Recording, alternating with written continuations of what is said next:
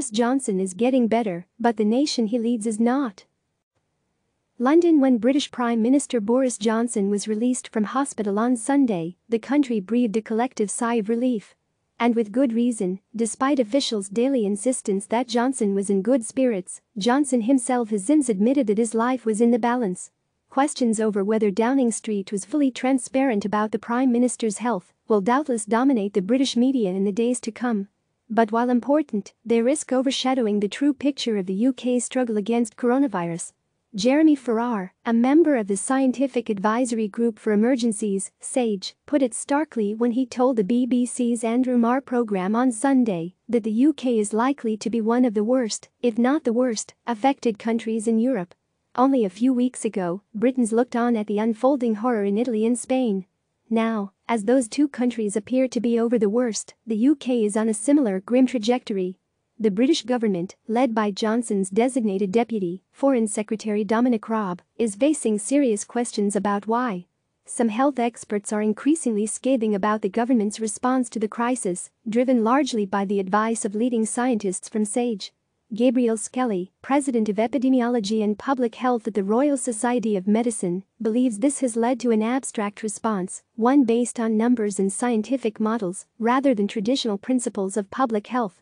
There has been this kind of scientism, an approach of academics gathering data and analyzing it, then producing theories to be tested, at the heart of the government's response, he says. In fact, what we needed was to follow good public health practice and listen to the advice from the World Health Organization. In the early stages of the pandemic, the UK was something of an outlier compared to its European counterparts, especially in the areas of testing and social distancing measures. Unlike some other states, the UK appeared slow to increase its testing capacity and reluctant to impose the kind of social distancing measures that were swiftly put in place elsewhere. I find it amazing that testing, contact tracing and isolation was not part of any of the scenarios that any of the expert advisors on this group discussed, Skelly says. It has been barely a week since the UK announced plans to increase its testing capacity to 100,000 by the end of April, after even Johnson loyalists criticised the UK's approach to testing compared to countries like Germany. As of Monday morning, the most recent number was 18,000 tests in a 24-hour period, according to the government. I don't see how we are going to reach 100,000 tests a day unless we dramatically increase testing capacity, says Simon Clark, Associate Professor in Microbiology at the UK's University of Reading. It's also worth noting that other countries will also want to increase their capacity, so this is going to place a massive burden on companies producing testing kits. Testing hasn't been the only area in which the UK's coronavirus strategy has been criticised. For weeks, the government has insisted that its primary objective has been to minimize pressure on the National Health Service. That has meant encouraging people to go home and self-isolate if they show symptoms of coronavirus and only seek medical care if those symptoms persist. It has also reluctantly introduced social distancing measures in order to spread the peak of the crisis over a longer period of time, meaning that hospitals are not overwhelmed at once. There are signs that this approach has, albeit belatedly, begun to work. While some claim that the government's predictions for the peak dates of the outbreak have shifted in recent weeks, Clark says that the peak is not really a peak, the peak is a plateau, and I don't think it has actually shifted. This fits with Johnson's previously stated aim to squash the sombrero of the outbreak, delaying hospital admissions over a longer period of time in order to manage the pressure on the health service. The peak will last for at least a week, probably closer to 2. That's why it gives the appearance of being pushed back, but in reality it was always meant to start flattening now, adds Clark.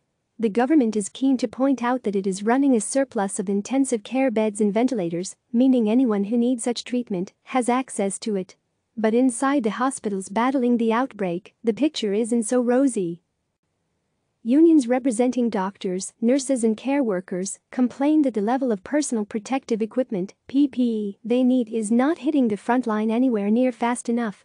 On Monday, the Royal College of Nursing issued guidance that staff were entitled to refuse to work if they did not feel comfortable doing so. If the employer does not provide appropriate PPE and a safe working environment, as an employee you can refuse to care for a patient. The government points to the fact that its testing of health workers and their families has increased dramatically over the past week or so. However, when Johnson returns to work, he might find that the public are less inclined to believe any government narrative. It's clear that the government was not entirely transparent about how unwell Johnson was. There will be lots of theories as to why this happened. The truth is that all stories as to precisely what treatment the PM received and when must be taken with a pinch of salt. News reports quoting medical staff at the hospital where Johnson was treated should be read with a degree of skepticism. Hospitals are always full of discussion, debate and gossip between staff, but a very high proportion of it is speculative because at the back of it, patient confidentiality matters a lot to all health professionals, says Skelly. And getting too tangled up in exactly what happened could ultimately distract from the plain reality.